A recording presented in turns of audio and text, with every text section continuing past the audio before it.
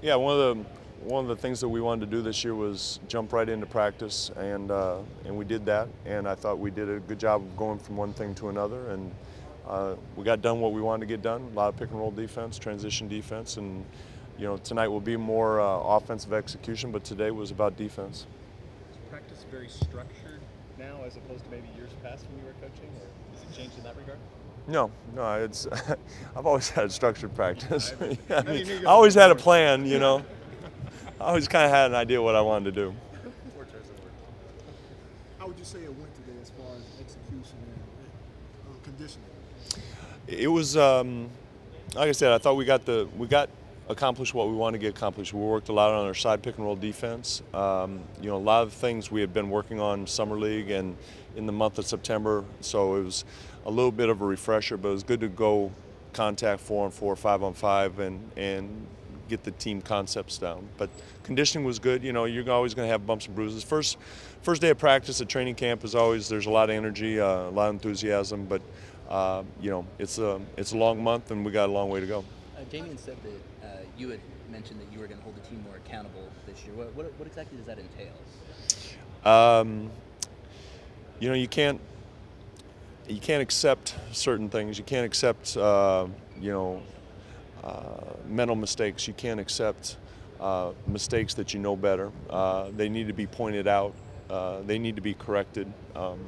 It's just, at this stage, it's about teaching and correcting. At some point, whether it's becomes punitive, that's another story. But right now, you can't let things slide. It's too easy to let things slide. And how much do you take that on yourself and the coaching staff? How much do you expect the players to self-police that? That's on our staff, but the veterans players who are able to teach the younger guys, like LaMarcus was helping Myers and Earl was helping Damian, and I think you have that built in with your team, but ultimately it's me and the coaching staff that has to get everything on the right page. How nice was it to have that many bodies out there? Well, it was good. Like I said, it was Mo kind of tweaked his ankle a little bit, but we had 18 guys, so everybody was able to get their reps in and play at a high intensity, and it was very competitive, and the talent level obviously is higher than it was last year. Hey, Coach, as far as the defense, are you just looking for better execution this season, or are you making any changes to the philosophy, the approach, or is it just simply a matter of playing better defense? We're changing our philosophy, some of our schemes, particularly on pick and rolls. Our emphasis of protecting the rim and not giving up threes, forcing mid-range jump shots.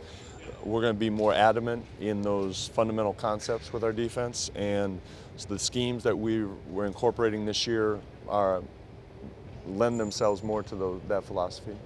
How do you guys buy into that?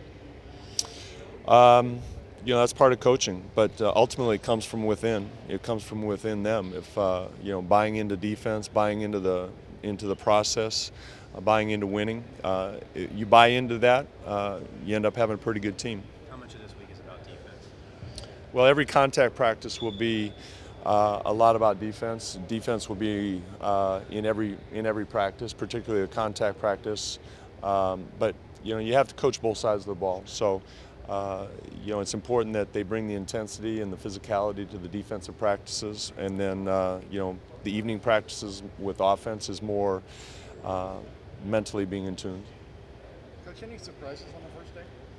Not really. Good or bad? No, not really. I thought it was, like I said, it was a good practice, and nobody really stood out one way or the other. I thought everybody played hard. It was, like I said, it was competitive, and it's what you want to see on the first day.